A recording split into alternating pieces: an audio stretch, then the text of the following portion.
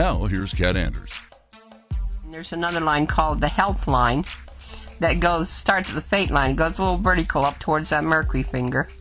That's your internal organs. That's kind of your low spine, lower part of your body, your colon, your liver, your spleen. Yours looks good. You don't want to see a whole bunch of little lines in there.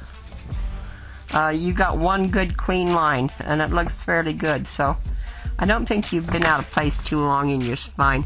Usually if you're out of place in that upper spine, it throws you out in your lower spine.